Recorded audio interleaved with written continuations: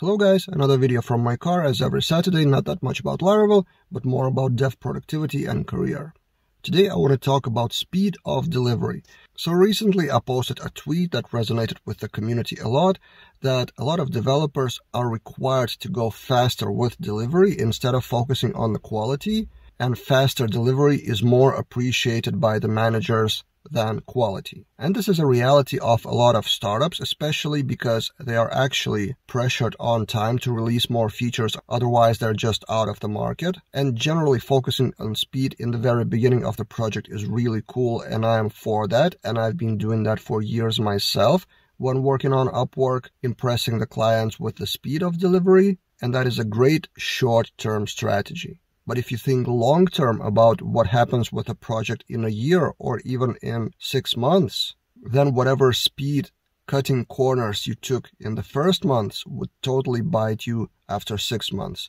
You would find a lot of technical debt, possibly ineffective architectural decisions, probably unoptimized database queries because they were not optimized for bigger amount of data, which comes after 6 months, and so on. And one of the commenters on my tweet replied with, very beautifully said, you can keep the pace only with quality. So you can code something fast by sacrificing quality, but you can keep coding fast only with maintaining the quality at least somewhat.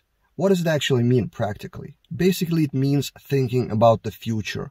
What would happen in 6 months' time with the feature that you're currently building? What would you have done differently? A little step, a little 10% more time to deliver better solution instead of just rushing it. Just retesting, rethinking. It doesn't take a lot of time actually. It's more like we're pressured with 127 new features coming up that needs to be released this month, but that extra work on thinking, how can we improve the quality for the future, for future ourselves or future teammates, or even future other team, that may be really beneficial for the future. And that may involve not only coding decisions, but actually talking to the managers, but explaining them in their words. I need to spend one more day or a few more hours here so we would avoid this and that in the future, or we would avoid the disaster with payments in the future.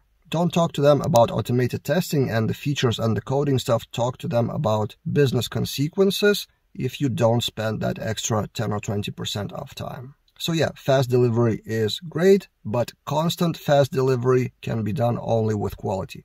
Great philosophical thought, something for you to think about, and see you guys in other videos.